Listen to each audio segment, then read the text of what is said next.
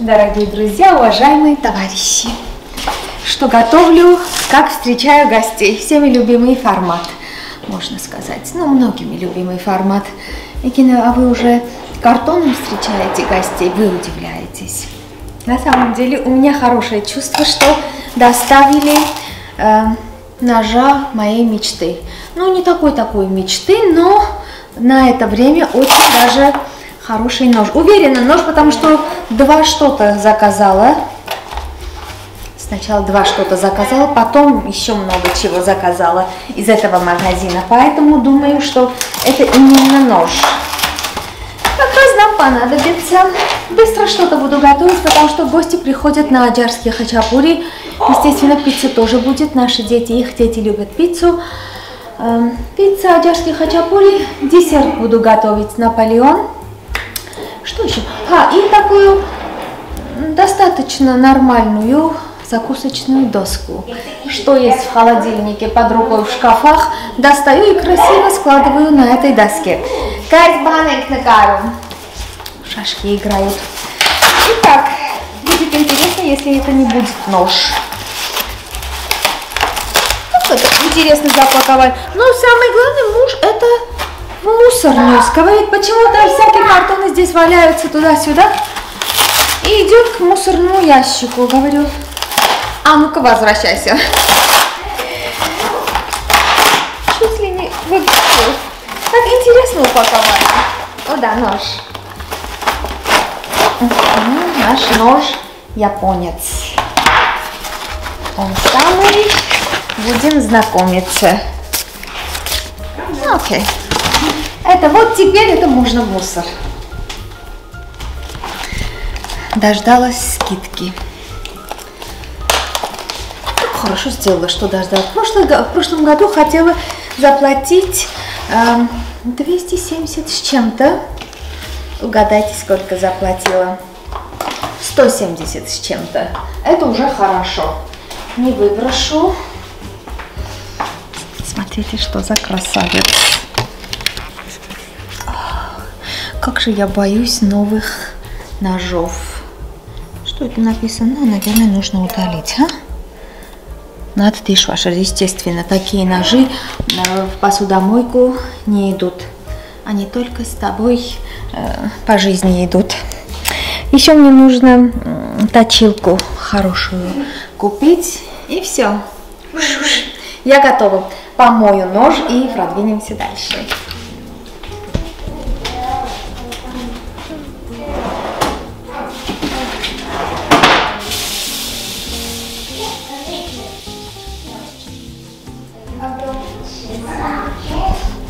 Сначала на острость проверить. Это бритва. Молодец, хорошо лежит. Несколько раз порезалась такими ножами новыми. Сейчас у меня уже боязнь. Окей, нож работает. Сейчас из десерта только Наполеон и Наполеон. Конфеты есть. Что еще есть? И Наполеон есть. Фрукты есть. Все, хватит.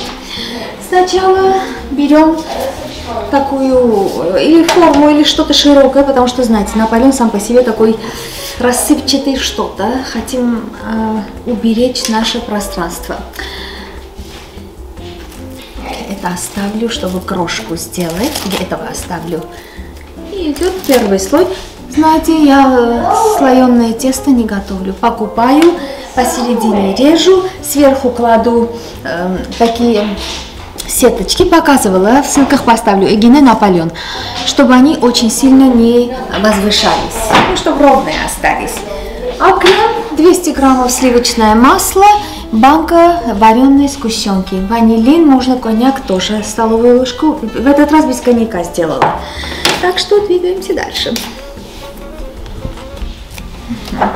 Мажем крем, ставим второй корж. Ничего нового, ничего интересного. Можно чуточку прижать. Потом хорошо прижмем, чтобы прилепились. Последний слой положила на обратной стороне, чтобы гладкое получилось. Хотя сверху крошкой посыпем, ничего не будет видно. Но хорошенько хочу прижать. Не постесняться. Сделали. Мажем края, последний слой. Сверху крошками. Счастье есть.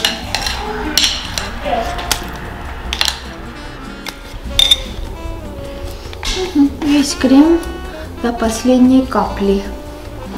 И я люблю Наполеон не слишком кремистый и хрустящий. Мягкий Наполеон просто не ем. Даже не встречала таких. То есть, естественно, все по-разному готовят, но именно с таким кремом и с таким испеченным тестом Наполеон получается хрустящий. Даже в холодильник упрячу на несколько дней, все равно хрустит. Так, молодец. Сейчас это немножко сюда продвину. И буду, наверное, перчатки все-таки одену. И хорошенько покрашу. Прикрашу.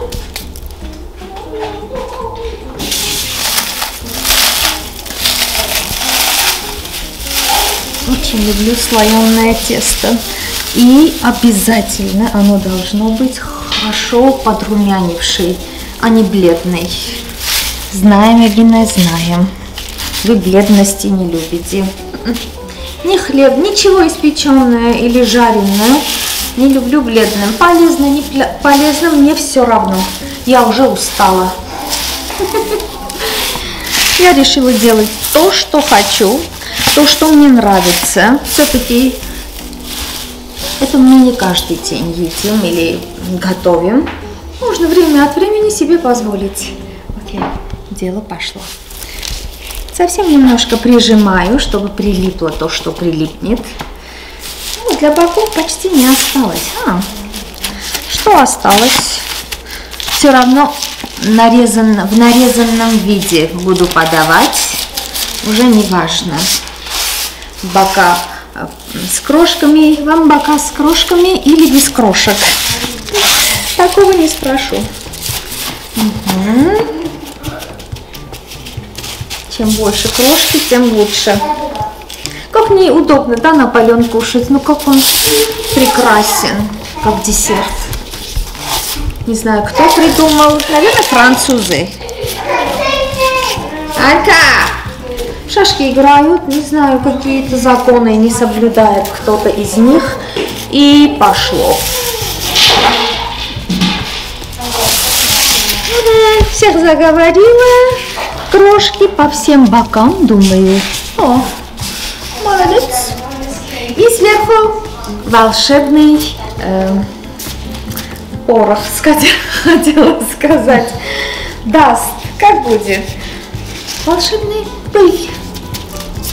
Сладкая сахарная пудра. И все будет прекрасно.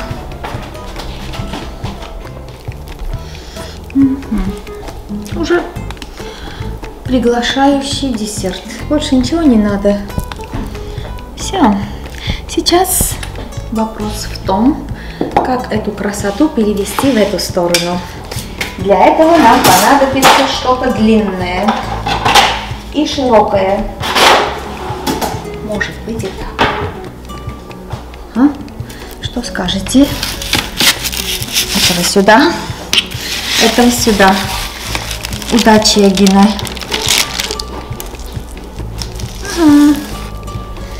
Все, это идет в холодильник до прихода гостей.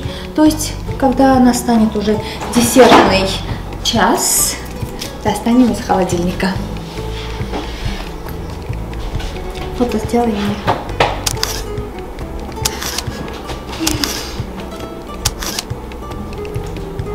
Скуш. Что делаю сейчас? Проверяю мой нож. Пластики из лука просто отрезала. Будем мариновать по-быстрому. То есть даже не маринуем. Красный лук. Совсем маленькое количество. Уксуса. У меня яблочный. Прикрываю и даю постоять. Это так. Потом еще немножко добавлю лука. Пусть маринуется. Очень хороший Heghineh маринованный лук. Посмотрите. Очень красивый маринованный лук получается и в закусках хорошо употребляется. У Heghineh идея за идеей. Сначала хотела я... арбуз. Заново не начинаю. Немножко утомилась. С утра бегу, а он стоит. Хотела арбуз на кусочки порезать, подать как фрукт. А сейчас хочу с арбузом замешать сыр фета, оливки и мята из огорода принесла. Что-то еще найду, но хочу тарелку сделать из арбуза. Удалила большую часть арбуза. И чтобы тарелка хорошо стояла, еще эту часть тоже отрежу. Подождите. Чуть поровнее можно сделать. И, конечно же, в тарелочку положим, чтобы не текло.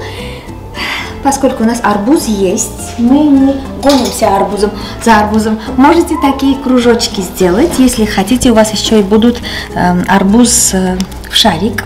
Давайте сделаем несколько. Пусть будет, чтобы люди не говорили. Даже арбузные шарики не сделали. Это пусть останется. Но хочу на самом деле кубики делать. Из этой части можно кубики сделать. Такие красивые кусочки. Ну, раз уже начали, давайте продолжим. Еще немножко удалю, чтобы наша тарелочка могла в себя подержать остальное, что собираюсь туда класть. Порезала кубики из феты. Сейчас, что мне делать, как мне быть? Кубики из арбуза тоже сделаю, потом сверху эти красивые колобочки положу. Но столько феты не хочу туда сразу класть. Этот армянский сыр лори тоже хороший. Может, для разнообразия цвета, может, и этот сыр тоже подойдет. Почему бы и нет? Холодный, крепкий. Два вида сыра. Много сыра не бывает. Сейчас все-таки несколько кусочков этого сыра, несколько фета, несколько оливок и сверху кубики арбуза.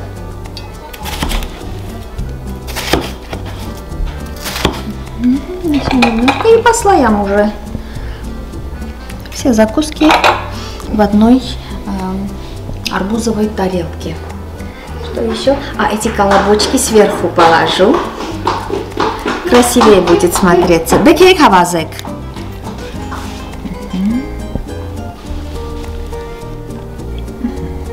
Цвета такие красивые получились. Думаю, сейчас для полной красоты отсутствует мята. Так что из нашего родного огорода будет и мята. И маленькие такие шпажки положу, чтобы легко и просто угощались. Все, масло ничего не добавляю. Можно было еще рукколу взять и по бокам или в салат, но уже не до рукколы. Через полчаса у нас гости будут. Я себе играю, салат готовлю. Это не планировала, захотела, сделала. Все, скажите, красивый. Это так, это пойдет в центр.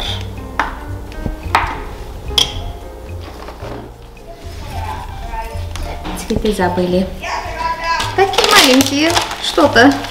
Красоту придадут и уют.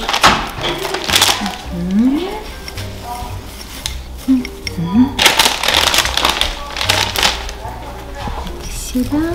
И еще эти беленькие. Забываю. Гипсофилюм. Что-то не то сказала, наверное, но уже сказала. Сюда. Даже не буду гипсофилиума добавлять. Это потом букет соберу. Красиво, да? Подсолнухи с ромашками. Итак, из закусок. Муж говорит, у тебя что есть? чтобы наполнить эту громадную штуку. А у меня есть икра собственного приготовления, острая, но до чего же вкусная. Будет в ролях икра. Почему и нет? Икра тоже закуска. Особенно собственного приготовления. Делаем так. И для красоты можем... Куда пошел наш муж? Этих и этих. Belgian endive. Просто как дип. То, что берете и кушаете. В роли дипа будет икра. Скажем так. Так. Этого сюда. Другого туда.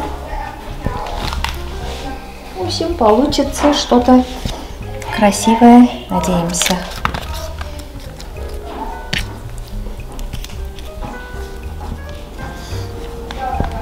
Положим куда захотим.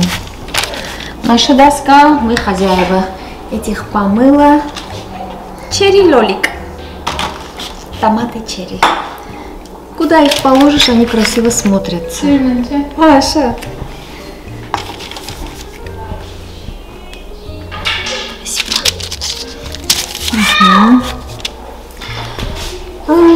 Сыр бри. Думаю, так и положу на пергамент. Наш бри сюда придет. Потом ножик сверху положу, чтобы гостям было удобно пользоваться. Остались всего лишь 3 таких прекрасных груш.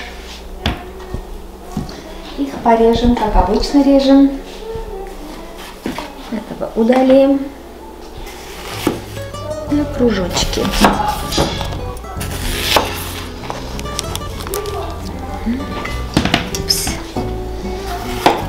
Продолжаем. Муж говорит, ты не спеши, гости придут, вместе сделайте.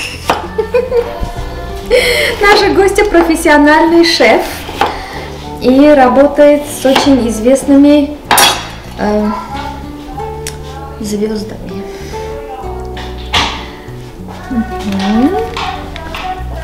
Этого сюда. Еще у нас в ролях есть виноград, то, что очень красиво смотрится обычно. Очень фотогеничный фрукт. Есть моя собственная работа. Еще, знаете, сюда. Огурчики все любят. Особенно малюсенькие, малосольные. Арвес эспаниротар, энмюспаниротар. Наши гости скоро будут. Почему я не успела сегодня? Потому что вчера поздно пришли.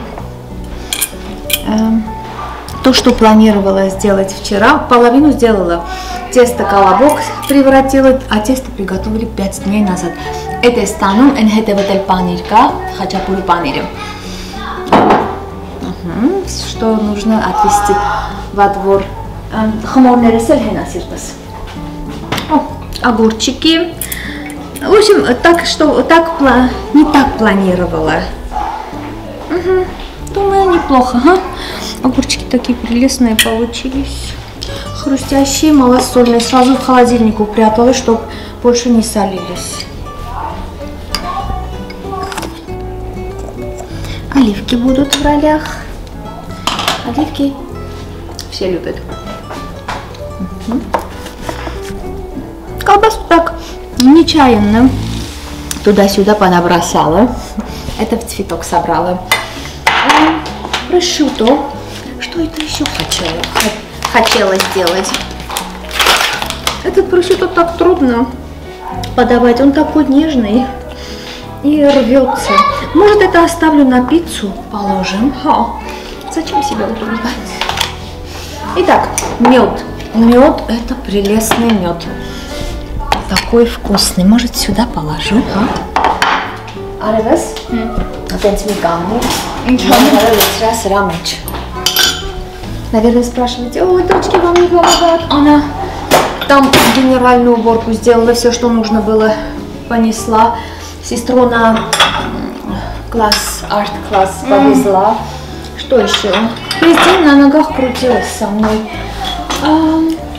О, еще хотела гранат сверху этого бри. Просто так украсить. Упс. Дайте. Спасибо, Ставь мне так здесь. Мед сюда пусть будет. И вспомнила мой пикантный соус сливовый, не знаю, с чем-то. Со сливами. Очень вкусный соус подойдет. Думаю, ко всему. Главное, дополним какое-то место. Этот соус сам по себе, острый, вкусный, такой кисленький. Соус положу. Гостям скажу, соусом угощайтесь.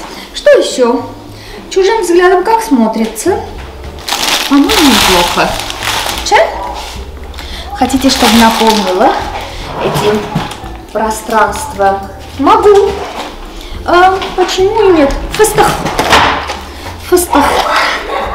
Нам в помощь. О, это я смешала открытый фыстах с закрытым. Пусть будет открытый фыстах с закрытым. Немножко открытый с закрытым. Угу. Хорошо, двигаемся. Клюкву хотите? Нет.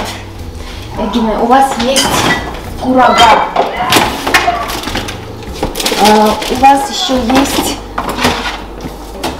Хотела галету сделать, не успела. Финики. Что-то еще есть, а? О, другая колбаса тоже. Купили ведь длинную. Длинный солями. Фреш моцарелла. Моцарелла нельтар, сиртес. Куда положить длинную солями? Сюда.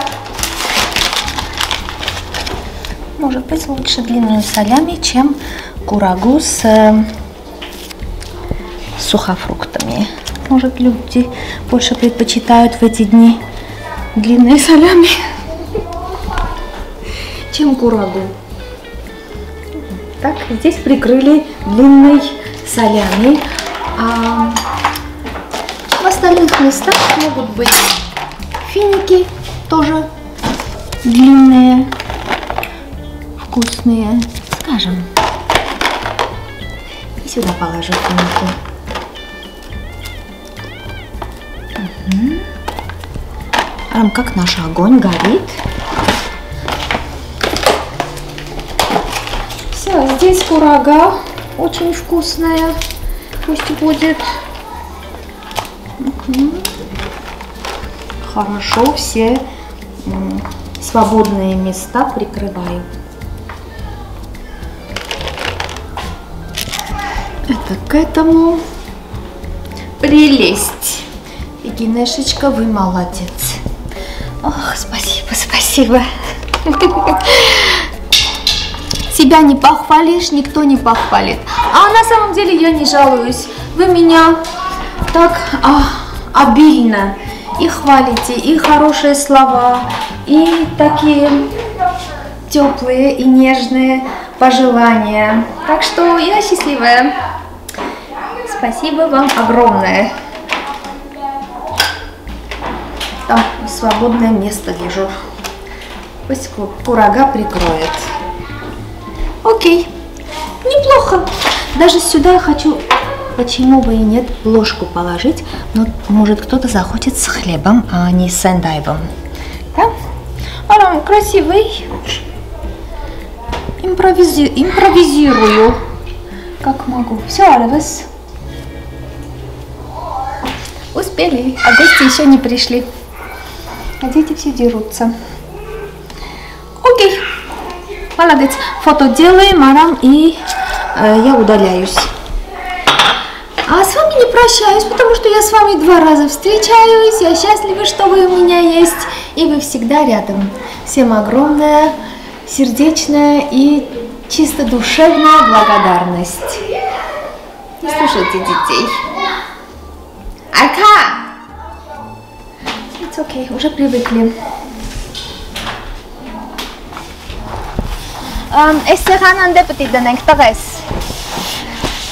О, Аркадьян, шок. Сегодня у нас так жарко.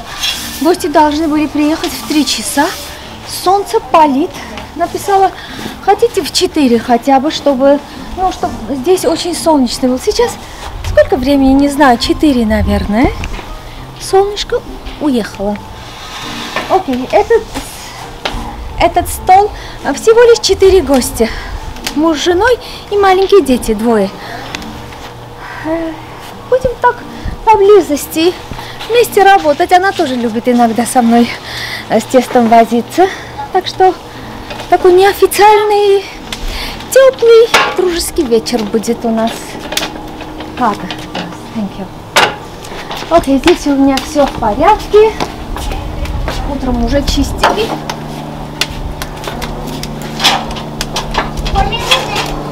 Все по местам. О, главное не принесла.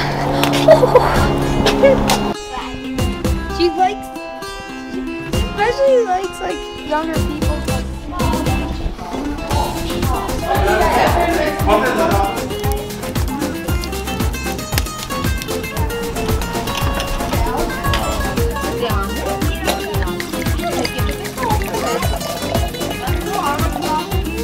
Hey, Alma.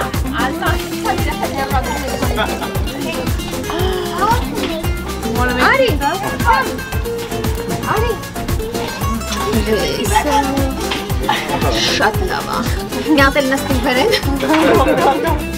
Հիմա սեջ բարձրացնում ենք ու սենց ենք անում բռնի։ Ու արա։ Սենց պտտի։ Դա, բարձրես։ Բռնի օգնի։ Ես մենակ չեմ կարոջ։ Ահա, պտտի գլուխով։ Շատ լավ է։ Good job.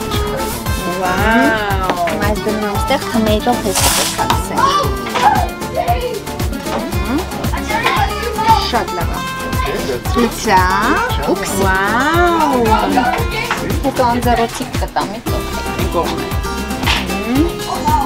Егор чез диману, чез мездуанис. Лав хавесов. More. Love дир. Ага.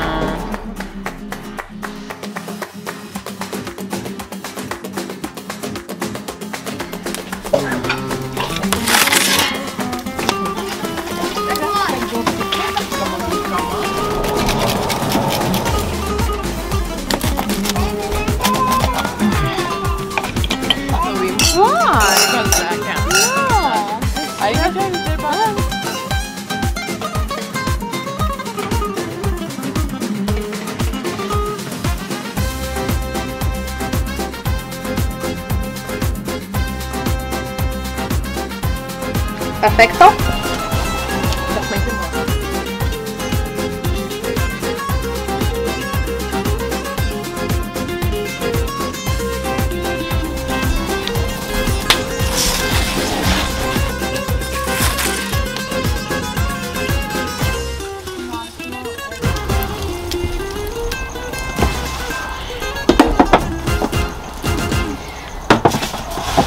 Одну закончили, остались маленькие. Эти, наверное, аджаракан сделаю.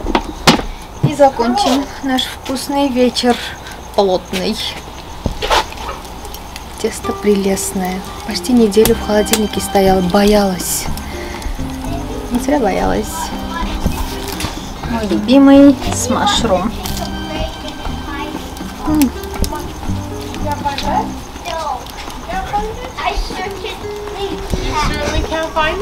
Что, так? Бек спрятался. Ребенок уже полчаса ищет. В общем, решил один хоккей играть. В прятки играли. Бек!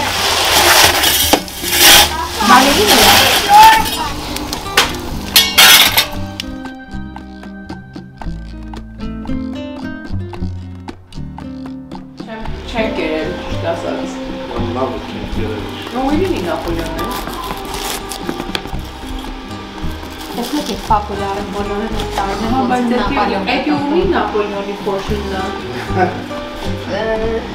I Meidän mahdetaan kompita. Jan, nasyune, tes, nasyune. Jan, du kan saluta nu, namazakiye karşı. Эрку անգամ չես երգում? Չէ՞։ Песню про осень։ Լիլին ելույթ ա ունենում տներեն։ Արդեն նա ելույթ ունեցավ ծափահարություններ ուղղակի ուշանում են։ Ջավ, ապրես։